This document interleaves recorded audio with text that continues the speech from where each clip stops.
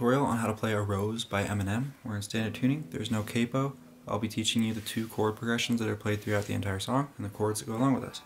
We're going to start out here with the chords. So if you already know how to play the chords, you can go ahead and skip ahead. We've got a C chord, we've got a G chord, we've got an A minor chord, and an E minor chord.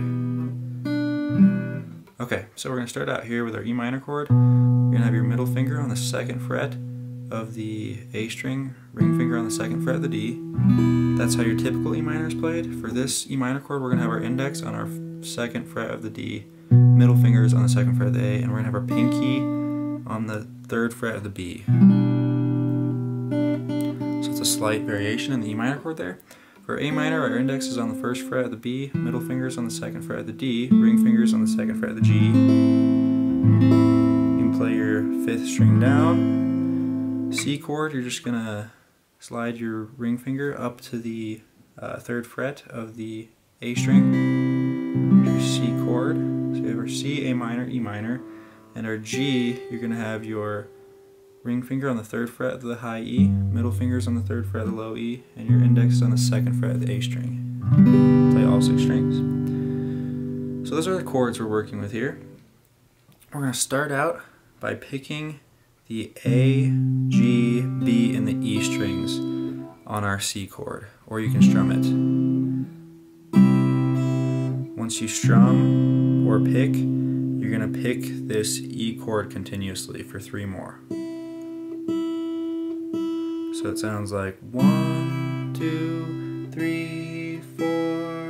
Then we're going to go to this A minor chord with our pinky on the 3rd fret of the B. We're going to strum that or pick it, and now you're going to pick your B string instead of your E string. 2, 3, 4. So putting those first 2 together. And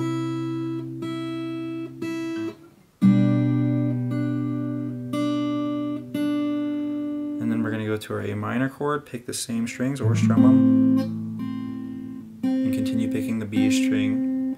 On the A minor, we're going to only pick 2, 3, and then we're going to put our pinky back on the 3rd fret of the B string. So that sounds like 1, 2, 3, put your pinky on 4, and then we're going to come back to our C. 2, 3, 4. So that's the first progression. So I'm going to walk through that nice and slow here. We're on our C. 1, 2, 3, 4, E minor, 1, 2, 3, 4, A minor, 1, 2, 3, add your pinky, 4, C. One more time, 1, 2, 3, 4, E minor, 1, 2, 3, 4, A minor, 2, 3, pinky, 4, C. And you jump back into it. So the second part is the part that sounds like this. It's going to go 1.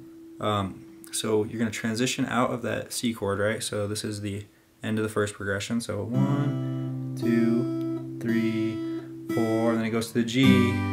2, 3, 4, to an A minor. 1, 2, 3, 4. Stay on your A minor. 1, 2, 3. Add your pinky to your C. Then you're back to the E minor. 2, 3. Add your pinky to your C. And then the second progression is this G. So you're picking or strumming your G chord. 1, 2, high E string is being picked. 4, A minor. 2, 3, 4, stay on your A minor.